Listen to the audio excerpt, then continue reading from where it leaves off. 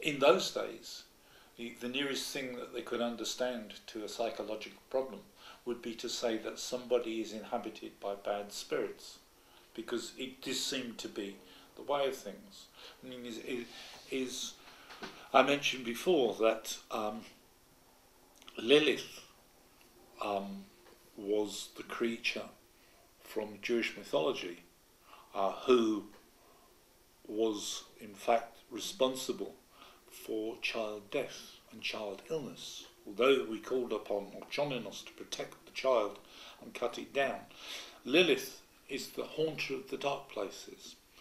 Anywhere there is illness and disease, she and her children haunt. And if you remember, in the villages, is your toilet system is more like a latrine, a hole in the ground somewhere, yeah, because flushing toilets weren't part of the situation. But we had our laws within the community were to keep yourself clean. And if somebody went down with stomach upsets and proved a deadly case, they were seen as somebody who had been touched by a spirit that wished to kill. Because it's, if you like, they knew to a certain level that illness was brought in by disease, by dirt, by uncleanliness of one kind or another. And therefore, if they had been strict with themselves, something else had caused the illness. Something else had brought disease in. Somebody else or something else had touched them with the illness of filth. And filth, being that situation, had created the illness for them, for which they either died or they were suffering very badly. There's a strong tradition of the spirit world of past people come back as spirits and dialoguing. It's recorded in Tanakh. It's very interesting because some 30 years ago, no more than 30 years ago, back in the 60s, I did a year working at Belgrave Square, off and on, with mediums, asking about Jewish clientele, because then there were a lot more Jews involved in spiritualism and wanting to know more about spiritualism and using spiritualism than the community would admit at the time.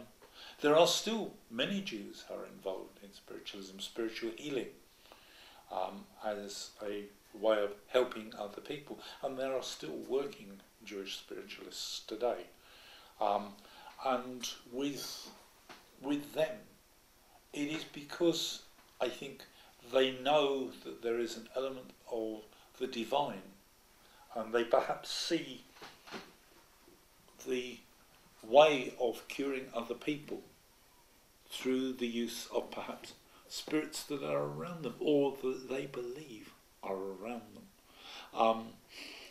We are a people who have had a belief, very strong belief in the divine for thousands and thousands of years, and although the shape of ritual has changed and elements of religious practice, the belief that we are protected has been there all the time, and therefore we believe in agencies that are sent from heaven to help. Otherwise there are elements of evil which are masikim, the imps that are sent to afflict us. The masikim are an interesting group of characters, some attached to Lilith and her children, but they are a later development in Jewish philosophy, because sometime way back in Jewish learning, some of our storytelling rabbis realized when people were asking questions about illness, about things, they needed a simple explanation.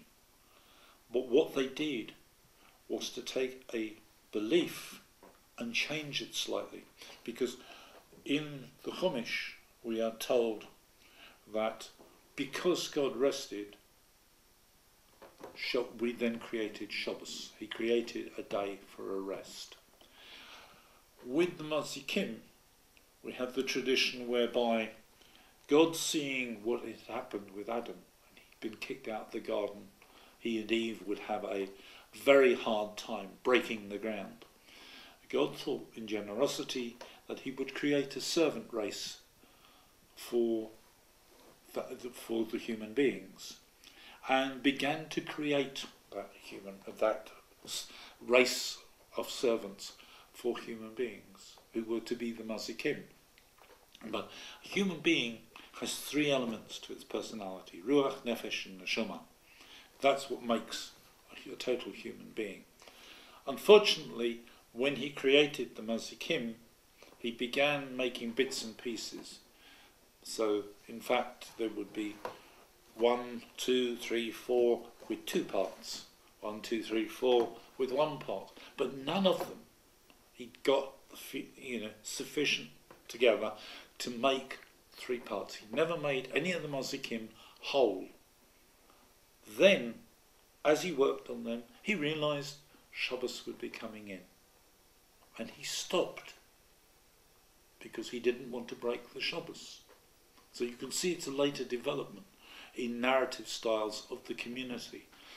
And the Mazikim, these little lost souls are being made at the time, knowing what they were actually made for, to help mankind in a servile way, with the original walkaways.